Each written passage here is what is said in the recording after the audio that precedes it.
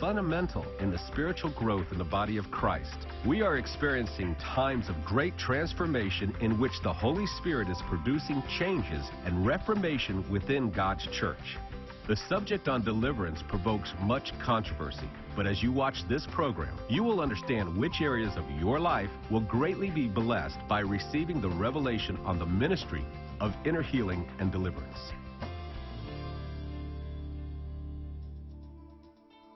Iniquity is the original sin of man, and it came from Satan. Satan was the first one to rebel against God. He was made perfect. He was created perfect. But however, it was found iniquity in his heart, and therefore he influenced man in the Garden of Eden with iniquity, and therefore we are all born in iniquity. It is not only the original sin, it is lawlessness. To be without law, to be without the government of God in your life, to call the shots in your life, to be in control of your life, and therefore be out of God's will. And it's a sin that all humanity suffers from.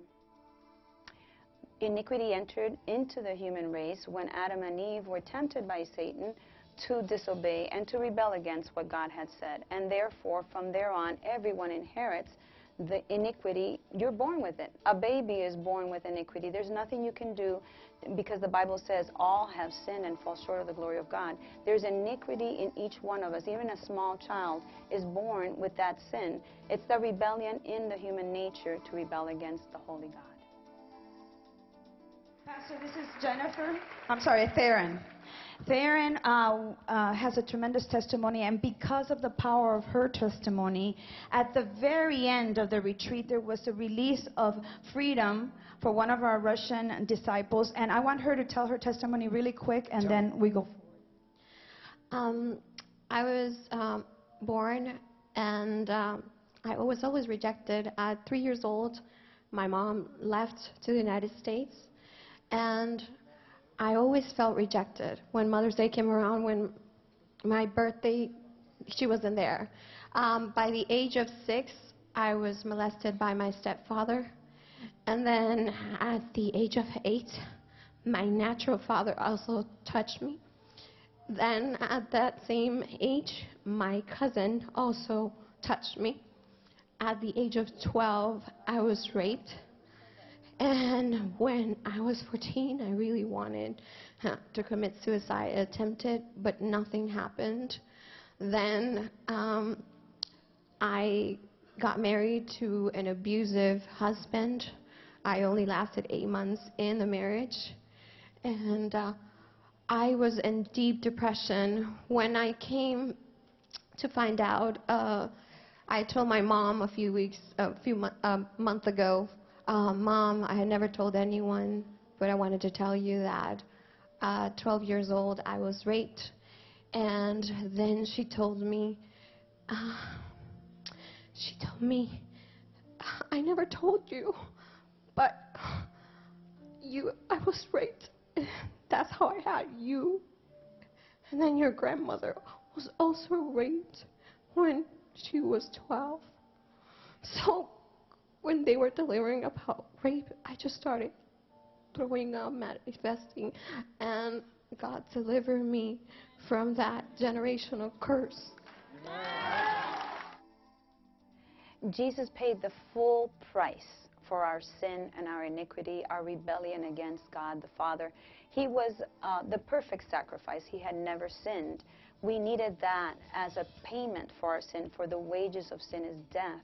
Now, when Jesus went to the cross, everything that humanity has ever done, every sinful act, every rebellion against God, every injustice, because injustice is another root or another branch of iniquity that mankind has done, was placed on him, and he paid the entire and complete price for our iniquity. Therefore, we can go to the cross. That is the only place that man can be set free from iniquity. We go to the cross to have our sins paid, but we also go to the cross because iniquity is the foundation of generational curses. We inherit iniquity from our ancestors, and therefore we need to go to the cross to be able to be free from those sins also. Speak to the mountain. Now put your hands up. Speak to the mountain. Put your hands up. Speak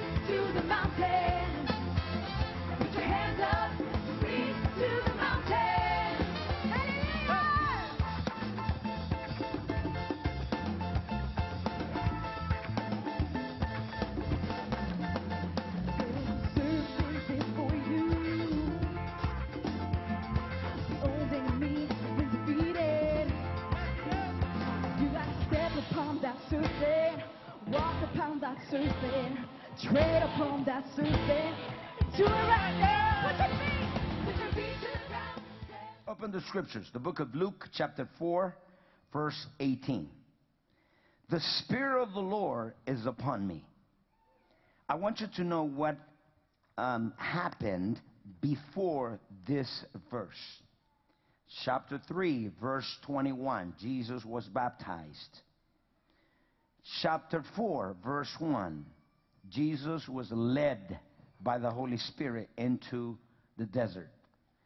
Chapter 4, verse 14, Jesus came out from the temptation, overcame temptation, and then verse 14, we saw Jesus came out from that trial, from that desert, came out filled with the Spirit of God.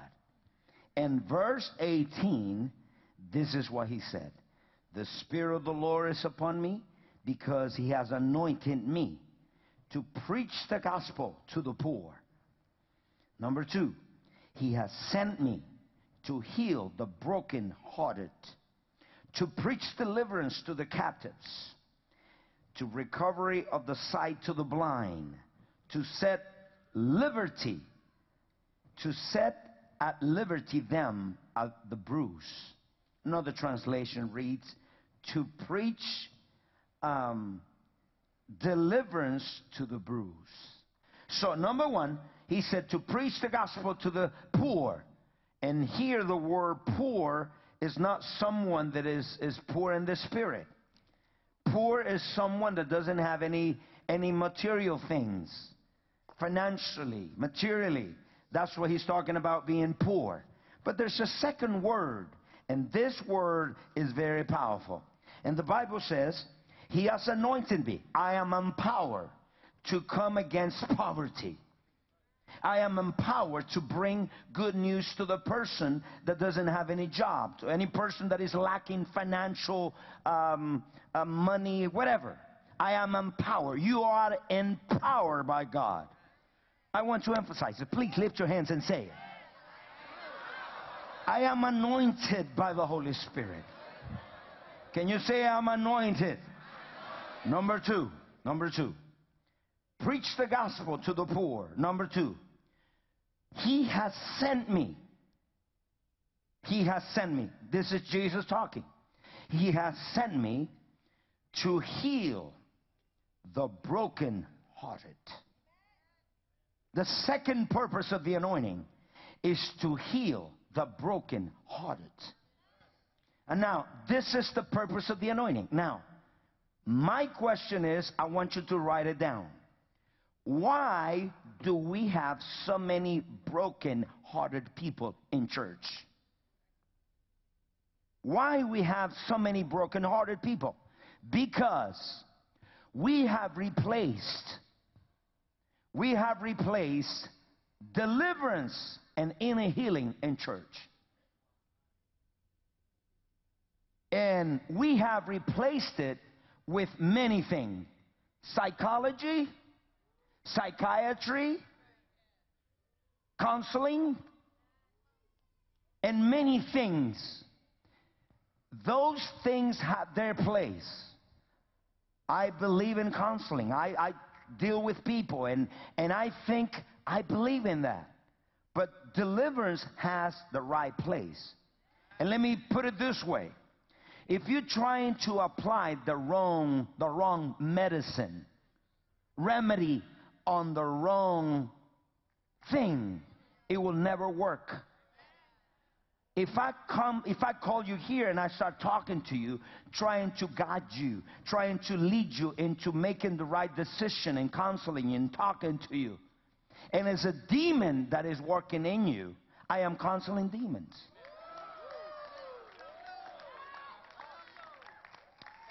Can I hear an amen? In other words, we have replaced deliverance. We have replaced inner healing. And my point to you is this, that there are so many broken-hearted at the church. Who is a broken-hearted person? The word broken is the word sontribo in the Greek, and means to have the heart broken fragmented in pieces. Broken-hearted is someone that his or her heart is broken in pieces. Why humanity? Why do we have broken-hearted? A broken heart? Why is broken? Why is it in pieces? And let me put it this way. This is an example that I always teach the people. There is a term in deliverance called soul tie. Lift your hand, say it with me, soul tie. Say it louder, please. Soul tie is this. Whenever you become or you get close to a person emotionally, physically, and spiritually, you get close to someone in a illegal relationship, fornication, adultery, any other kind of relationship, and you become one with the person, this is you and this is the person. And when you become one with the person, the Bible says when you have sex with a prostitute, you become one with her. So in other words, all the sins and the generational curses and everything she has, it will come to you. If you go to bed or sex with any man that has 3 women, when you become one, you become soul tie with the person. So now become soul tie means that this person become one. Now, there is a moment that you understand this is a legal relationship and you need to stop. Because you are bound to that person. And when you do this, it will break pieces of that person and pieces of yourself go into the other person. That's what the people sometimes says this way. Have you heard people saying, I am a double-minded person? I feel like I'm not myself. I feel like something of me is not in me. So pieces, fragments, pieces of the soul and things of the other person came with you. And pieces of yourself went with the other person. That is the reason the person, his heart, her heart is fragmented. Jesus paid the entire and full price for the iniquity of all mankind. That is the great news that we have for the world. Jesus came to die for our sins. Our iniquity is not only our sins. Iniquity is the foundation of generational curses. Since humanity started to rebel against God from the inception, from the Garden of Eden, iniquity has increased throughout the generations, one generation to another. And therefore there's, if you could imagine, just a big pot of sin, of injustice, of evil, of wickedness, of twistedness. Everything that man has done throughout the history, that was put on Jesus at the cross. And we go to the cross not only to be saved from our sins, but to pay for the iniquity with which we were born.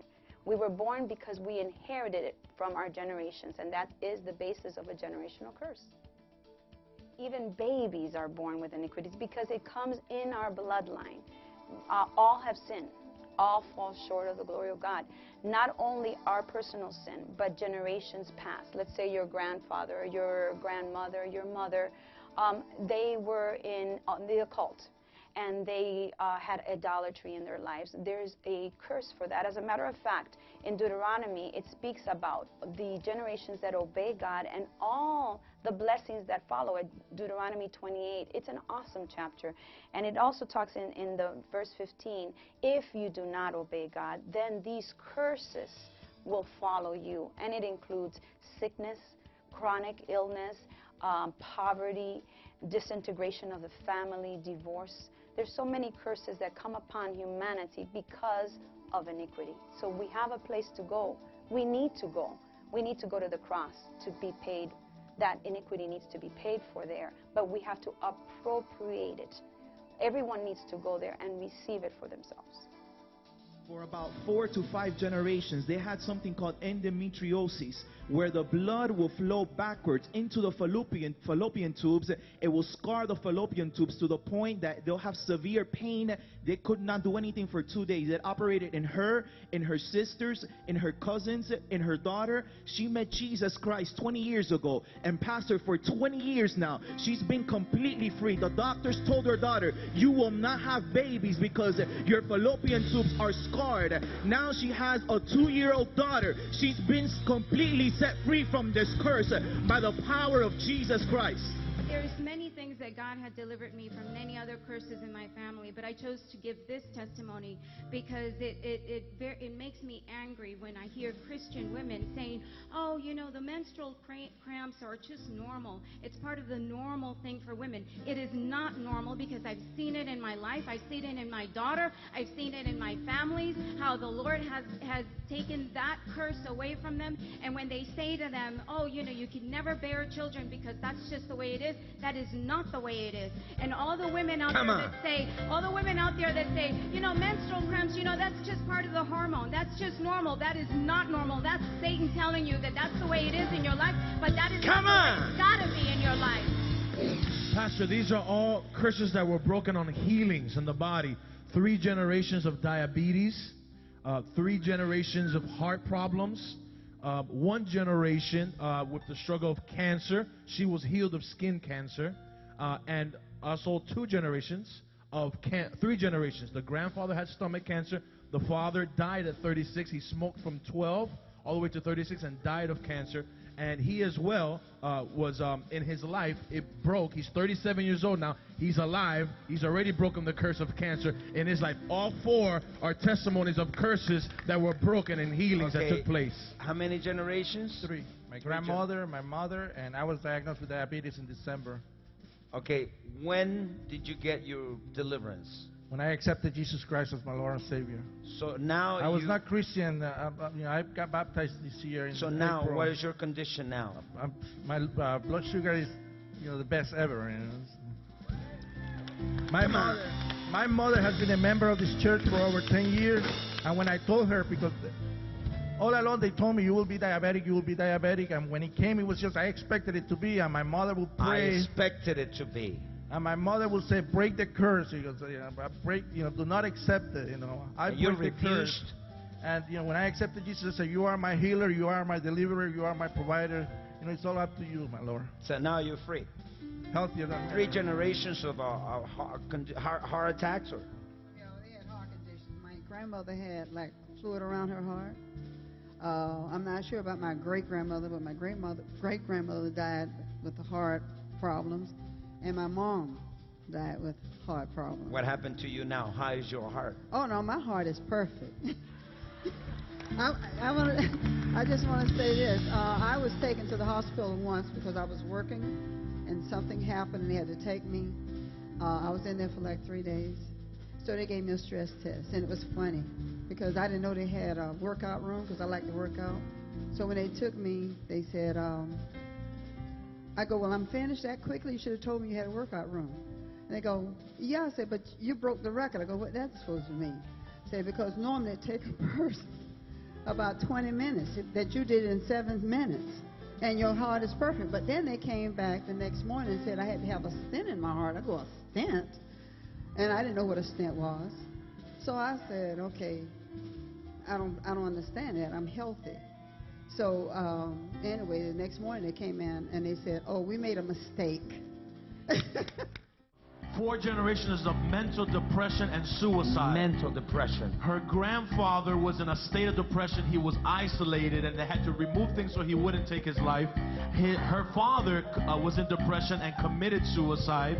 She was attacked with depression and attempted to commit suicide. And her daughter attempted to commit suicide 3 times. In the moment she came to the church, she received the word of the cross and the blood and deliverance, has been totally delivered for the glory of God, and her daughter and her children are totally set free for the glory of Jesus. Come on, people.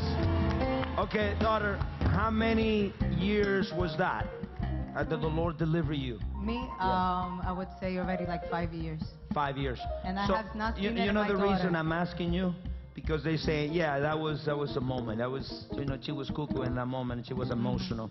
5 years the Lord delivered you. So it came from your... My grandfather, my dad committed suicide. He committed suicide. My dad died. He committed suicide. My daughter tried 3 times before I knew the Lord. I tried 1 time. You tried? I tried with pills, and the Lord set me free, and that has not touched my daughter. No more. Wow.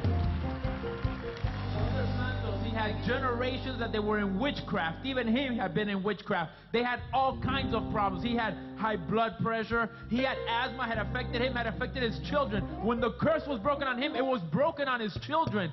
There were all kinds of problems in his family, and the Lord delivered them. Okay, your parents were involved in witchcraft? Yes. That's one of the causes of curses. And then, as a result... It came down to me, it came down to my sister. She's still in la brujeria, but I'm not. I broke it. I broke it, and I pray for her, and I know she's going to come to the Lord one day. Come on, people. Generational curses are very important that we renounce to them.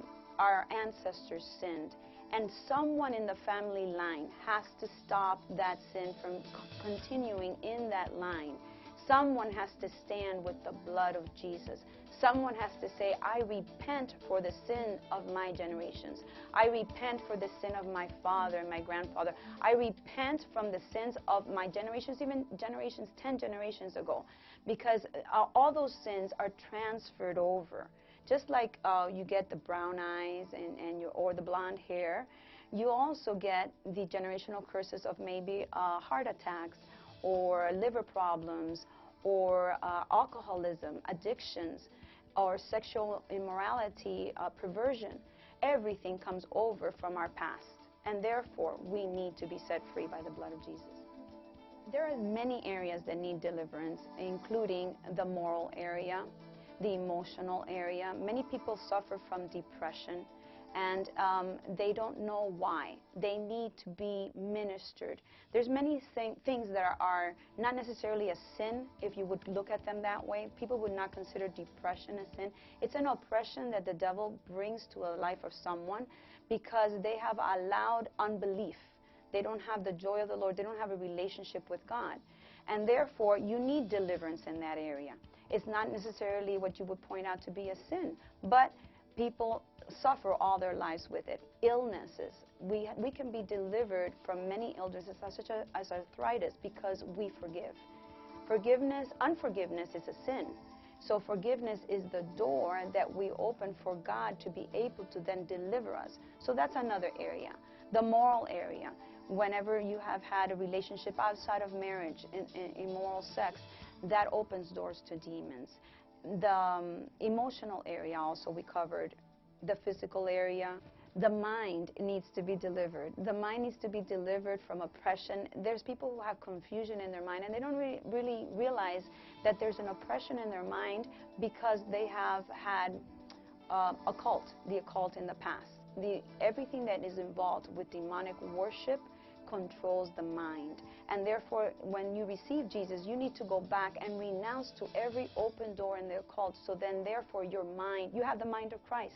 You receive the mind of Christ. You have to receive that also. The subject on inner healing and deliverance is very extensive. It is a ministry that God's people must come to know and understand. The Word of God declares in Hosea 4:6, "My people perish from a lack of knowledge." Experience the fullness of living a free and abundant life. We have resources to help you accomplish that today.